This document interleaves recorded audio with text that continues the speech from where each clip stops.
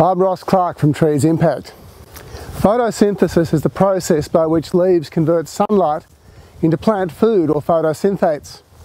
And the amount of photosynthates that a tree can produce is a function of how much sunlight those leaves are exposed to, how healthy those leaves are, and how many leaves there are on a tree at any given time.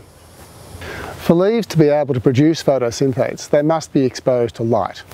And that means that the trees must be grown at very wide spacing so that all of the foliage, from the top of the tree all the way through to the bottom of the crown, all of those leaves are actually exposed to that sunlight. If they're not exposed to sunlight, they then will be shaded and they can't function nearly so effectively. A major problem through many of our growers throughout Australia is that because trees are grown at very close spacings, the lower parts of the crown are actually shaded by the upper parts of the crown, and a lot of our species here in this country are quite shade intolerant, and that foliage is often lost. It dies back and falls off, which means that we wind up with a very, very limited crown depth due to that crowding.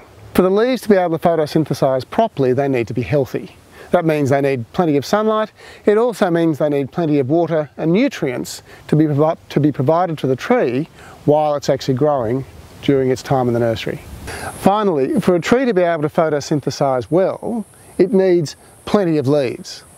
And what that means is it needs to have leaves for a fairly large percentage of its total height. Now, as a general rule of thumb, the clean stem height, in other words, that part of the stem from which the foliage has been removed, should not exceed about 30 or 40% of the total tree height. Or to put it another way, the depth of the crown should equal 60 to 70% of the total tree height to make sure there are enough leaves to do the job. Photosynthetes are produced in the leaves and they then move down through the twigs, down the branches, down the stem and eventually into the root systems. So if we have insufficient foliage or foliage on only the top part of the tree, what happens is that those photosynthetes run out. In other words, they'll move down those branches into the stem, but they'll be taken up by the stem to produce the woody tissues in the top part of the stem only. And that means there's nothing left to create the flare at the base of the stem, the increased stem caliper, and the root systems in the root ball. Healthy and produce enough photosynthetes to support the crown, the stems and the roots, then they must be grown at very wide spacings.